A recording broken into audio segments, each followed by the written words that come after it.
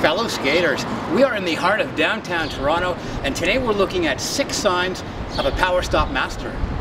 Could it be you? This is not a tutorial. This is for those advanced skaters out there who might be wondering, is my PowerStop amazing? Am I a legit stop master? Number 6, parallel feet. Parallel feet distinguishes a PowerStop from a power slide. Those who stop with parallel blades have all 8 points of contact working for them, which means their stops will be shorter, faster, and more accurate than any other form of stop. The parallel position of the PowerStop is also perfect for instant changes of direction. Number 5, matching blade angles. If the in version of your back skate is close to but not identical to the E version of your front foot, you've actually nuanced the PowerStop. A more upright slant on the back skate will give you more friction and control. This is about stopping, not sliding. Every millimeter counts on the urban landscape.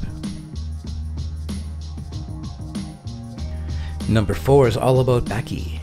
A consistent power stopper will keep the back foot underneath the center of their pelvis to prevent themselves from sliding out, and to allow for adjustments when the surface is inconsistent. If backy gets ahead of you, you're going to slide out. Well, that's not nice. And if it doesn't get under you enough, the friction becomes unmanageable. Clunky, at best.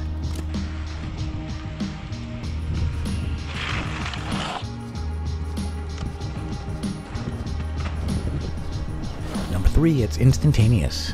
If you can drop straight into a PowerStop at an instant without dragging or carving into it, you've probably nailed the PowerStop for life.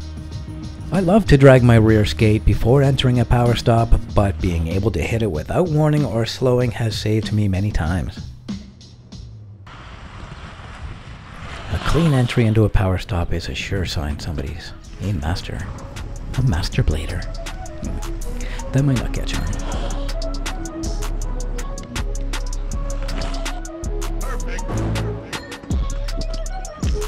Number 2, all-terrain.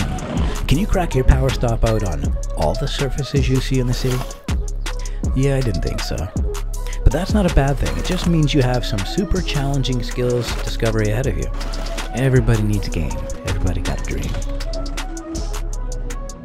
Number 1, accuracy.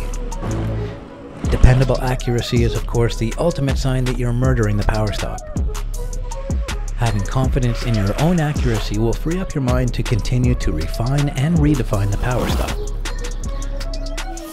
Start being super specific about exactly where you want to stop, and you'll soon be PowerStopping on a dime, or the edge of a dime.